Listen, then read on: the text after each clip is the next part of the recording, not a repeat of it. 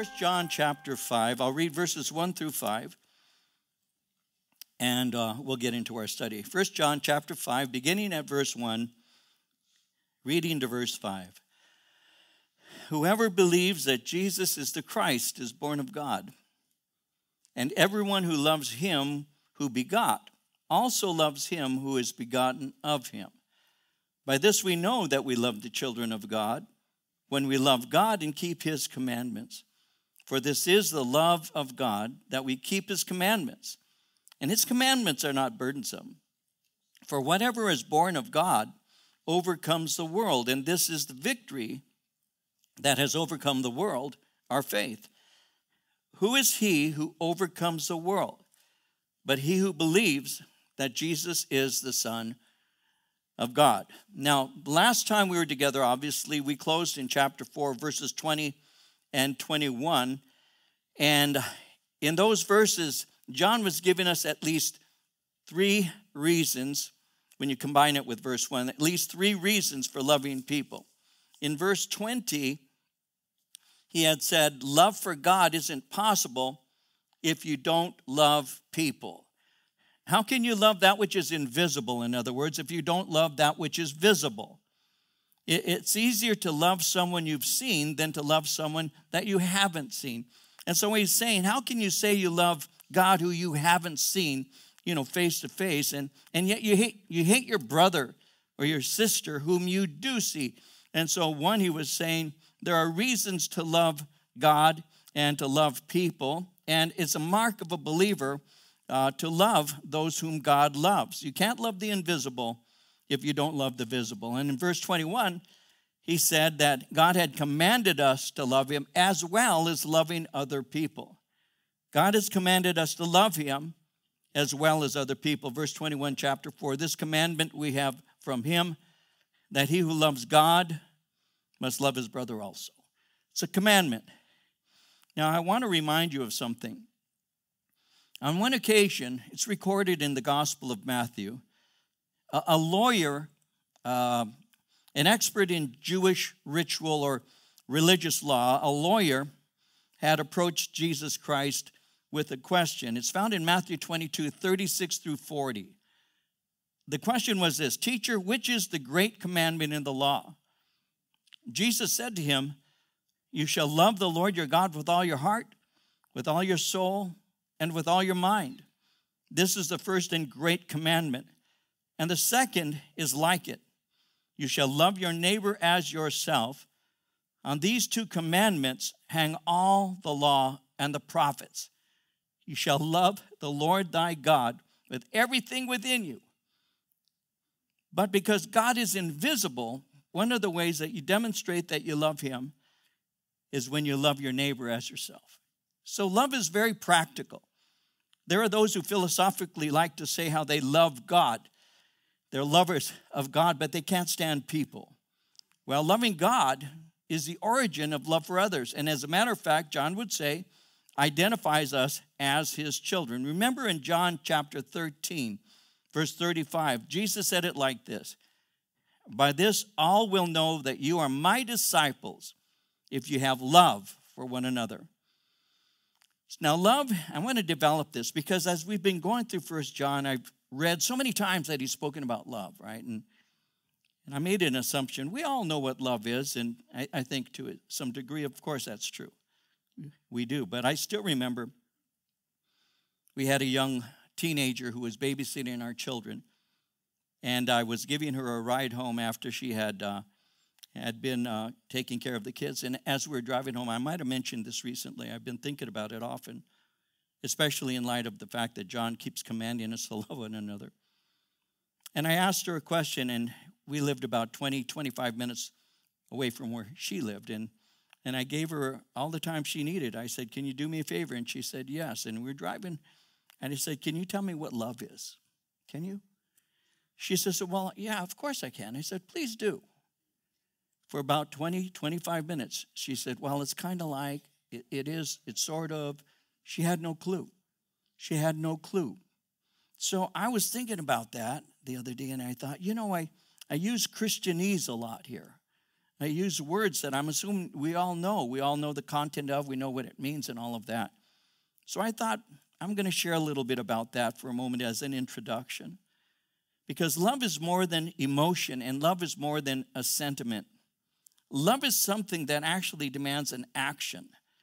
In Romans 13, verse 10, Paul said, love does no harm to a neighbor. Therefore, he said, love is the fulfillment of the law. In Galatians 5, 13 through 16, brethren, you've been called to liberty. Only use not liberty for an occasion to the flesh, but by love serve one another. For all the law is fulfilled in one word, even in this, you shall love your neighbor as yourself. But if you bite and devour one another, take heed that you are not consumed one of another. This I say then, walk in the Spirit, you shall not fulfill the lust of the flesh. Love one another, love God, love others. On this hang all of the law and the prophets. Love for God is demonstrated by a concern for other people. It's something that requires sacrifice, and it's something that requires a heart of a servant. Those are the two things that are attributed to Jesus Christ when it's spoken of him as being our example. So love one another, he said, even as I have loved you. Love one another in a sacrificial way. He washed their feet. He said, if I then being your Lord and Master have washed your feet, you ought to be washing the feet of one another. I have done this, he said, as an example to you. And so in the New Testament, there are two basic scriptures that refer to Jesus as an example. One is of servanthood and one is of sacrifice. So Jesus Christ is God in the flesh. God is love. Jesus Christ is God in the flesh. He's love incarnated. And those who follow him are to love one another. And so that's what he's commanded of us, and that's what we do. And so as we're looking at this, he's speaking concerning these things. Now, in verse 1, notice what it says. It says, whoever believes that Jesus is the Christ is born of God, and everyone who loves him who begot also loves him who is begotten of him. Now, love for God and love for our brother or our sister in the Lord is inseparable. It is found in the very nature of a family relationship, you see. Believers love one another. Why? Well, obviously we've been commanded to, but we love one another because we're the family of God. Earlier he had said that believers aren't like Cain, a man who murdered his own brother. And so one of the ways that we can know that we're saved is the love we have for our faith family. You see, faith and love working together produces what you call spiritual assurance. He had said in chapter 3, verse 14 of 1 John, we know that we have passed from death to life because we love the brethren. He who does not love his brother abides in death. So one of the ways I can have an assurance of my salvation is if I care about you, if I care about church, other believers. It's easy to love those who are like me. It's easy to love those who get along with me. It's easy to love those who agree with me. But it's not so easy to love those who may not care for me or agree with me.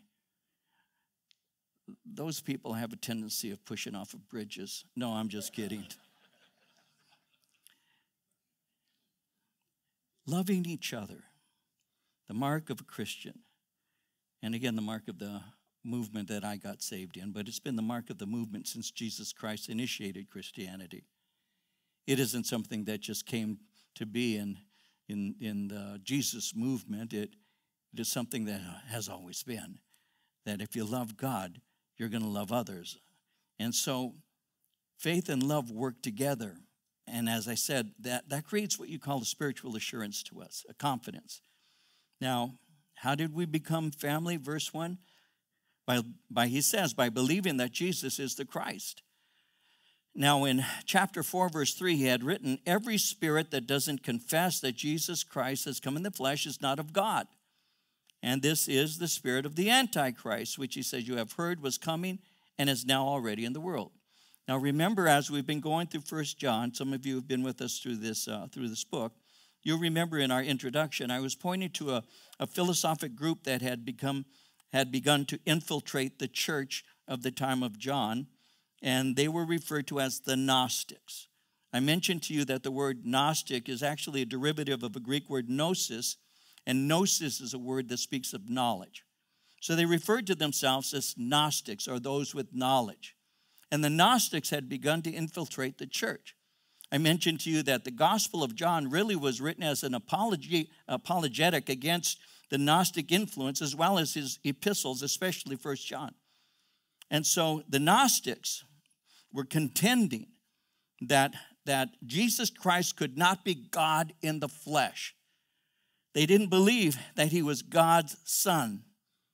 And they're not alone in that, by the way.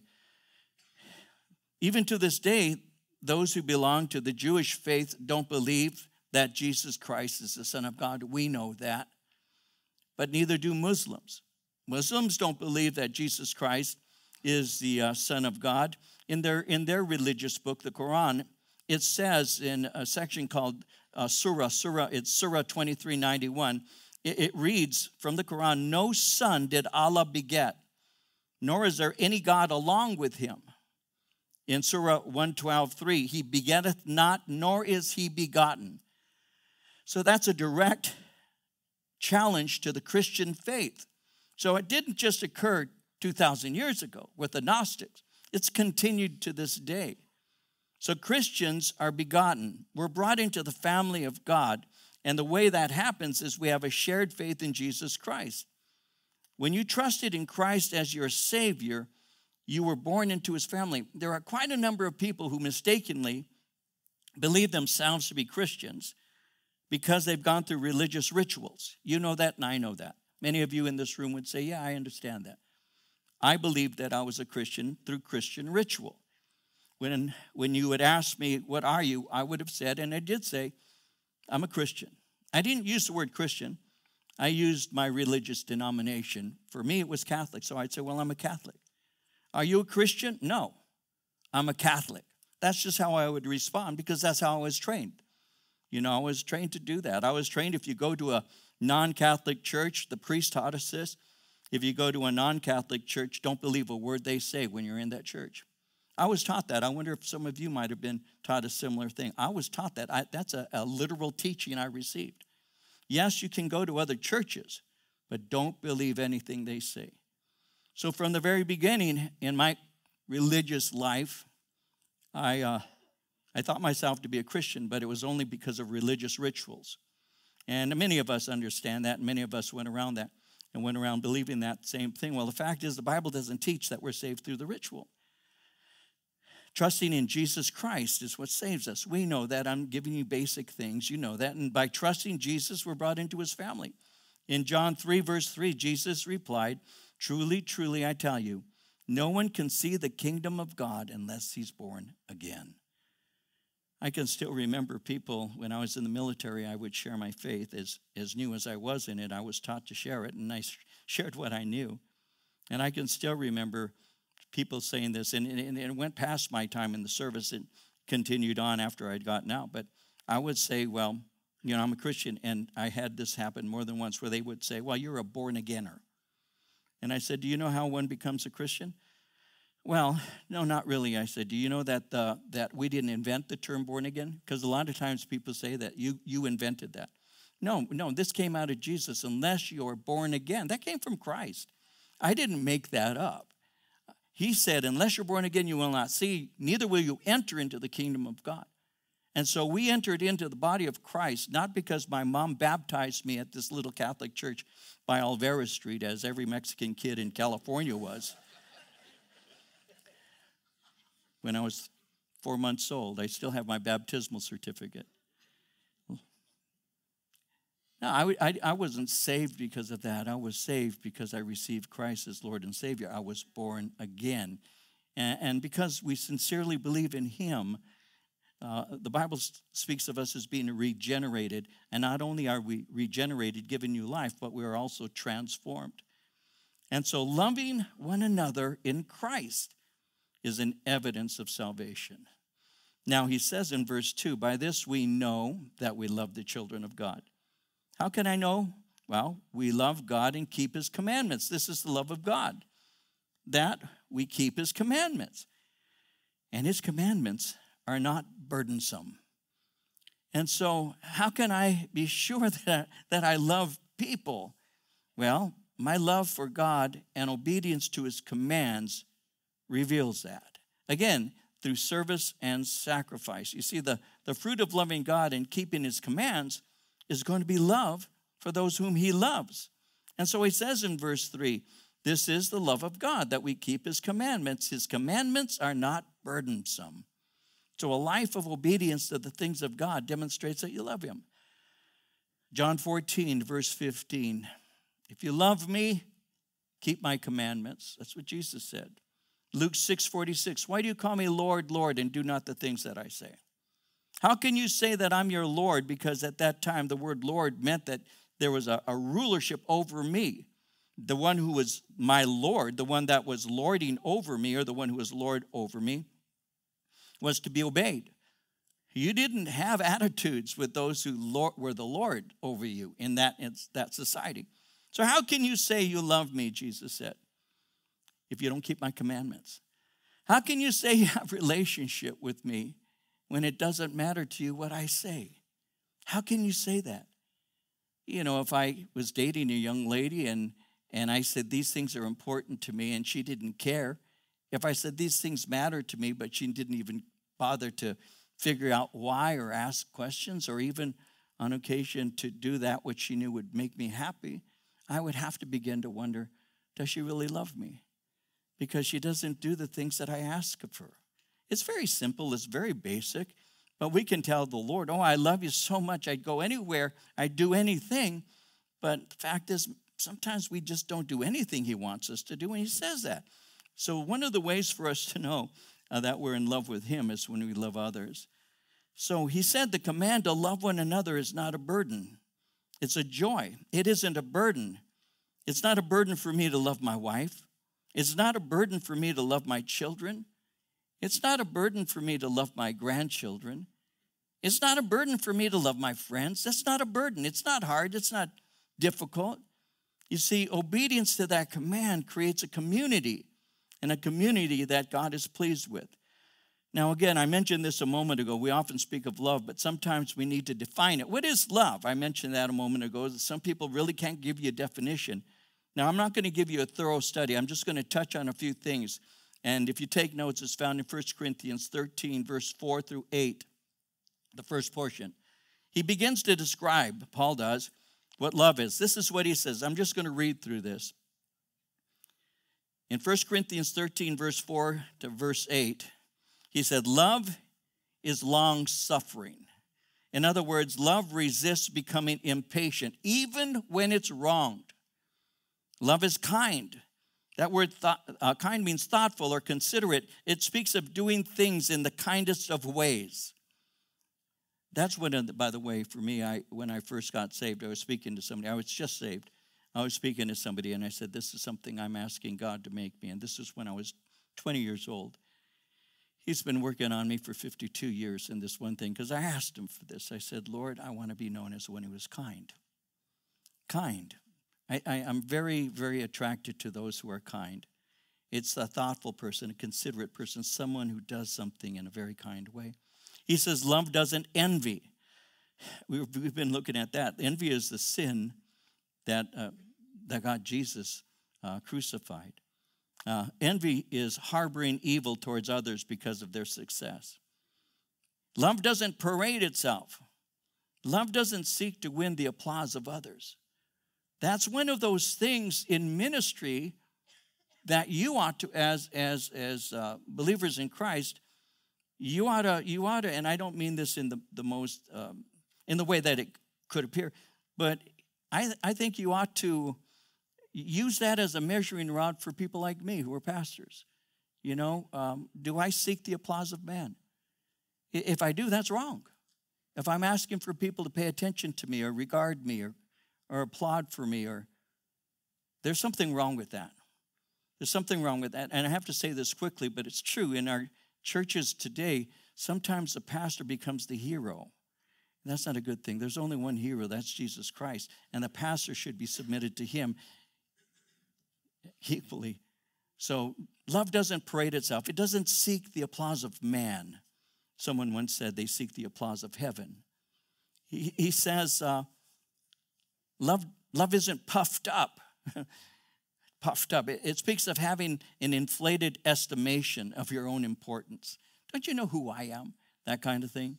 Love doesn't have that attitude, an inflated estimation. Love isn't rude. We know what rudeness is. Love doesn't treat people wrongly. Love doesn't seek its own, meaning seeking, what it means is we seek to care for others because we refuse to seek to have things done our own way. Love isn't provoked. It isn't easily irritated, angrily flaring up when pushed. Today I was pulling into a parking space to get a cup of coffee this morning. Yep, and somebody opened up their door as I pulled in. Their windows were tinted so darkly I couldn't see somebody in the car. And I wasn't speeding in. I always go in slowly, but as I was pulling in, she opened her door and hit the right front end of my car. And I was talking to Marie, and I was saying, I told her a little while ago, I said, I was having such a good day, I was feeling like, hey, Lord, kind of like Snoopy with my nose in the air swinging my hands, but you know what? Those things happen, right? Those things happen. And so, I flattened her tires, but love isn't provoked. It isn't easily irritated. Love thinks no evil. It's interesting when you read the words thinks no, what that means is it doesn't catalog sin. It doesn't keep a scorecard.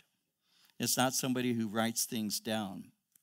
This guy was telling me how his wife, whenever they have an argument, she gets historical. And I said, you mean hysterical? And he said, no, historical. She reminds me of everything I've ever done wrong, So love doesn't keep a scorecard. Love doesn't rejoice in iniquity. Love doesn't take pleasure when someone fails. Love rejoices in truth, meaning love is blessed by other people's virtues. Love bears all things.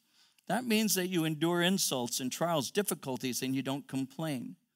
Love believes all things because we trust God's promises, and we hope the best in people. Love hopes all things. Even after others have stopped hoping, we rest in hope. Love endures all things.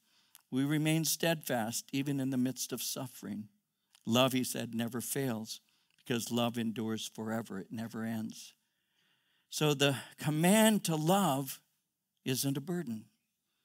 The word burden, when he speaks about it being burdensome, it simply means something that's heavy in weight. It speaks of something severe or stern, something cruel, something unsparing. God's commands are not burdensome because love for God lightens his commands. Now, why are they not burdensome? Well, one, because they've been given to us as a benefit, to benefit our lives. In Deuteronomy 5:29, oh, that their hearts would be inclined to fear me, to keep all my commands always, so that it might go well with them and their children forever. God's commands were intended to bless, to restrict evil behavior, but to put us in the position where he could pour out his blessings.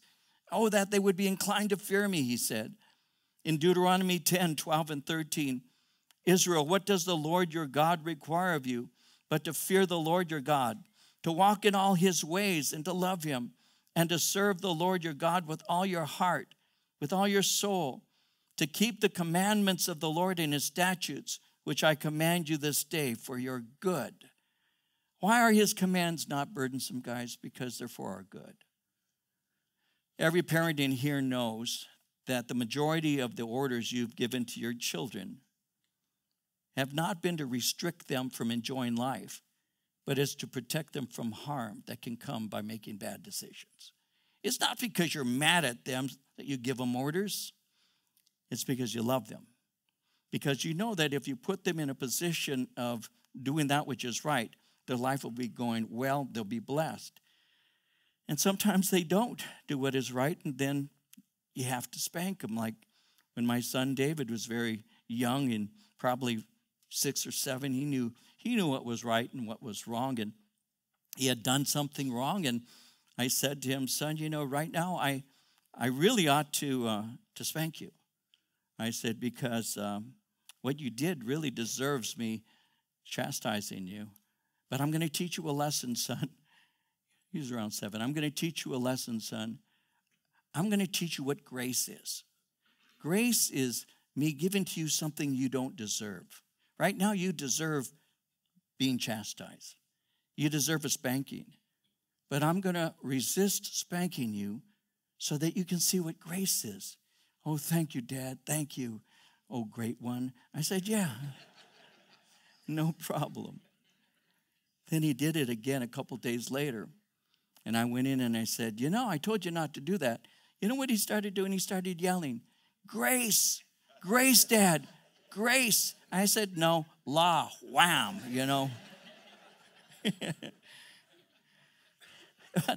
You gave them orders, commands, so that their life would be blessed, and so they're not burdensome. God gives us commands because he wants to bless us. Secondly, it gives us directions on how to please him.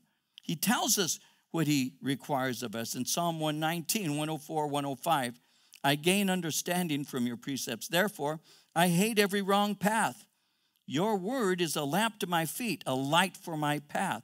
They give us direction. Third, he supplies us with the power to perform what he commands. God never gives to you a command that he doesn't also supply the power to obey. He gives you a command and the power.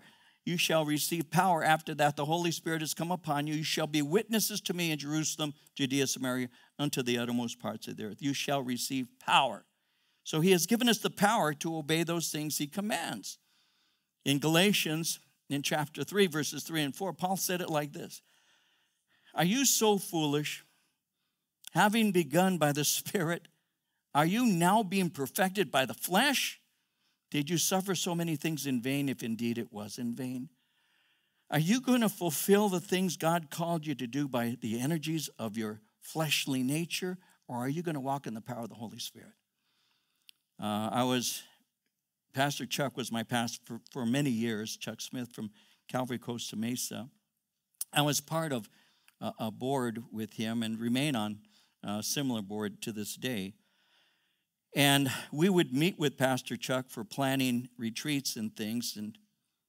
And every time we would meet, there would be a number of us from all over the United States. I can still remember we'd be seated at a table, several tables actually linked together, and we'd be talking amongst ourselves. Many of us knew each other for a long time. We'd be visiting, catching up, when Chuck would walk in. And when Pastor Chuck walked in, a lot of people, I think, misunderstand our relationship with him. Some think that we worshiped him, and there's nothing further than the truth. We loved him. We knew he was a man. He made his mistakes and all of that. We expected that he would. But he also was a man of God that we respected very much, and he was our pastor, and he was my pastor for a long time. But when he would walk in, it was really funny because none of us were young men. We're all older and all. He'd walk in and we'd get real quiet, like Daddy just walked in the room. It was really kind of interesting and funny. And he would come in and he would sit down. He always sat in the same place. He'd get quiet, and the very first thing that he would be asked every meeting when we gathered like this was this: Pastor Chuck, what are you concerned with? What are you concerned with? What is on your heart? What are you concerned with, Pastor? Have we begun in the Spirit? And shall we be completed by the flesh? He said that every time he was asked. What is your great concern? That the churches, the Calvary ministries, will begin to try and attract people through fleshly means and no longer rely on the power of the Spirit and the power of the Word of God. And that's a lesson I learned from my own pastor, but that's something you find in Scripture. Have we begun in the Spirit only to be made complete by the flesh? No. If we began in the Spirit, we continue in that way. And he supplies the power for us to do so. Now notice verse 4. Whatever is born of God overcomes the world. Overcome speaks of conquering. It speaks of carrying off the victory. A commentator said this speaks of Christians who hold fast to their faith even unto death, against the power of their enemies, temptations, and persecutions. So here's something that we need to be aware of. We today, I believe, really need to take this to heart. We need to realize that though we are people of peace, we are in a spiritual war. We just went through Ephesians chapter 6 recently. We have spiritual war.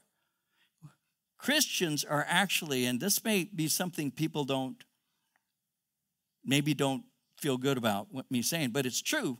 I think most of you will, though. We're warriors. That's what we are. We're called by God to be warriors. We don't get participation trophies. You know, everybody's a winner. No, you're in battle, aren't you? You're in spiritual warfare every day. You can't even get a cup of coffee.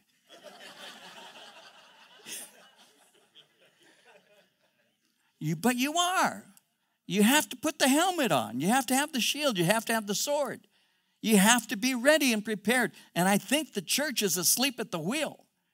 We really need to understand what's going on is demonic. It is spiritually demonic.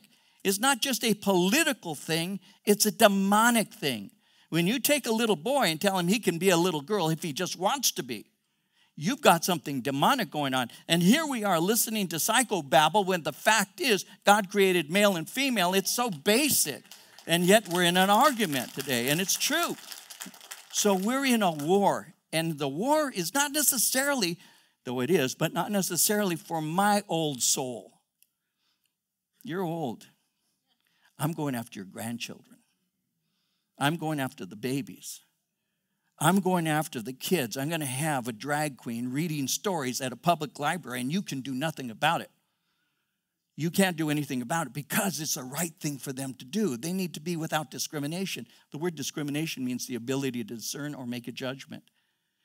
No, they have to have discernment. They have to have discrimination. They have to be aware what is right, what is wrong, what is black, what is white, what is sweet, what is sour. They need to know those things. Where are they going to learn that? They learn it at home. They learn it through their parents. They learn it in their churches if they go. They should be. You need and I need to know, and I'm aware of this, and I hope we all are. I hope I'm speaking to myself right now. You're in a war. You know it, and I know it. And there is a constant war. You see, Satan doesn't go on vacation. He is after you 24/7. He wants to destroy you. The one he doesn't go after is the backslider, because the backslider does him a lot of good. Because people say, if that's a Christian, then I don't need it. No, he's after the warriors.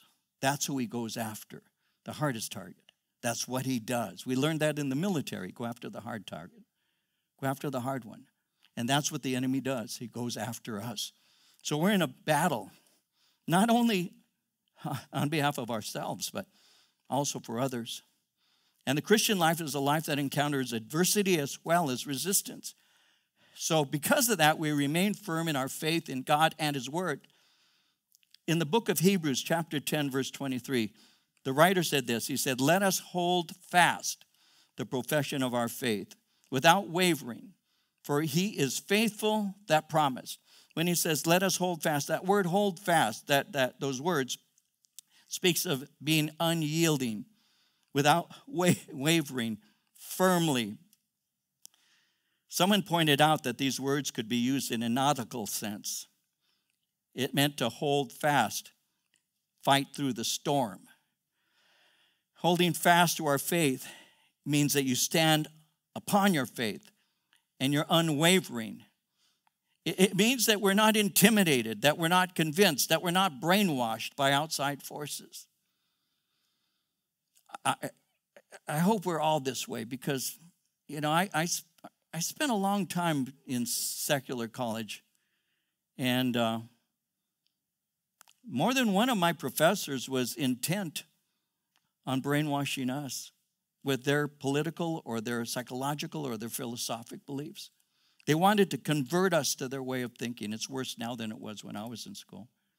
Much worse because it starts earlier. It starts in preschool now. Goes all the way up. And so we need to stand firm. We need to know what we believe. And we need to not be intimidated. I remember on one occasion I was asked to speak at a high school graduation.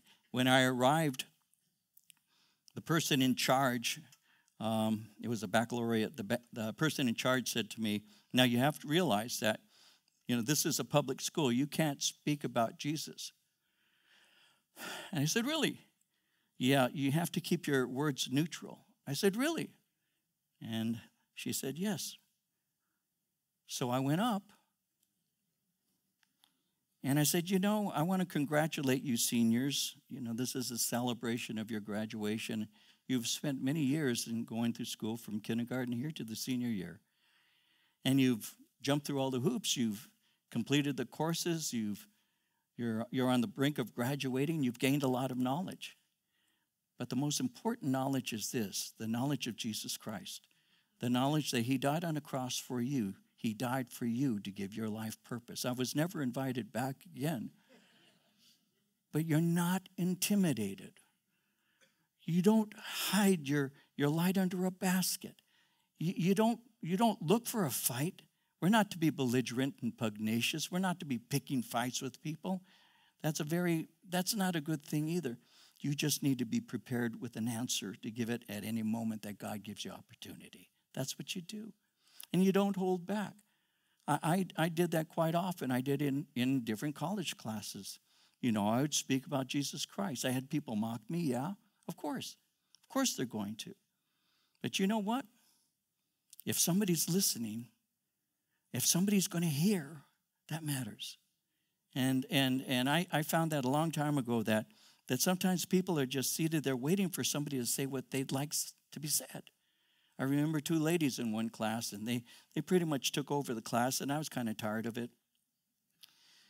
And finally, they did it every week. And then I finally asked the professor a question. I still remember saying to him something about, it was a marriage and family class, and I said to him, is it true that it is more beneficial to a young child if there's a father and mother in the home? Doesn't that help him in the future? This is a basic question. I wanted him to speak about that.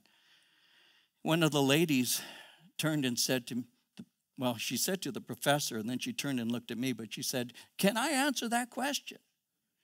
And I said, listen, if I was wanting your opinion, I'd have asked you. I want to hear his, not yours. She didn't like that, and the other one jumped in. There were 2 of them, tag team. And so I talked to her too. And afterwards, people walked up to me saying, thank you. Thank you.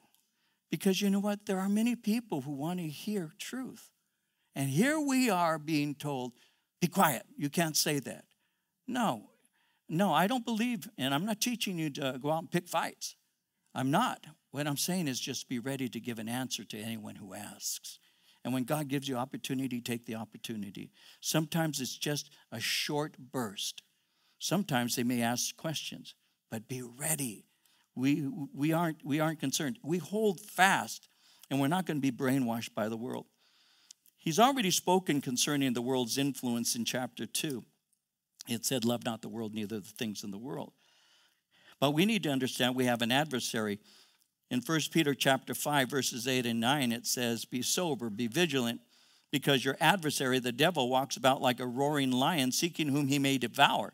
Resist him, steadfast in the faith, knowing that the same sufferings are experienced by your brotherhood in the world. So what do we do? Well, James 1:21 says, lay aside all filthiness, overflow of wickedness, receive with meekness the implanted word, which is able to save your souls. There is no promise or guarantee for us to live a trouble-free, affliction-free life. We know that. On the contrary, the battle's real and injuries are suffered, but we remain firm. In Revelation 2, verse 10, Jesus, speaking to the church of Smyrna, said this. He said, do not fear what you're about to suffer. Behold, the devil's about to throw some of you into prison, that you may be tested. For 10 days you will have tribulation, but be faithful unto death, and I will give you the crown of life. In Matthew 16:18, Jesus simply said, the gates of hell will not prevail. You see, ultimately, we desire to say what Paul said in 2 Timothy 4:7. He said, I have fought the good fight. I have finished the race. I have kept the faith. And that's only possible through Christ and his power, the power he makes available to you. We stand firm and hold fast to what God has said. In 1 Corinthians 15:57, Paul said, "Thanks be to God, he gives us the victory through our Lord Jesus Christ. And though we have internal and external pressures, we are still overcomers." What is it that gives us the ability to overcome? Verse 4, "This is the victory that has overcome the world, even our faith." Victory comes through faith in Christ's finished work on the cross. We're not saved by naive or blind optimism. Our faith rests on the victory that's been gained by Jesus' work. Remember, one of his final words on the cross was, "It is finished." Verse 5, "Who is he who overcomes the world? But he who believes that Jesus is the Son of God." The overcomer knows that Jesus supplies power to overcome. And so Romans 8:31 and 32, what shall we then say to these things? If God be for us, who can be against us? He who spared not his own son, but delivered him up for us all, how shall he not with him also freely give us all things? In Jesus, we partake in his victory over the world. And one last thing you need to remember, the one who overcame the world dwells in us. Never forget that. Verse 4, chapter 4, "You are of God, little children, and have overcome them, because he who is in you is greater than he who is in the world." He dwells in us, and in him we overcome. Never forget that. Our Father, we just give you blessings.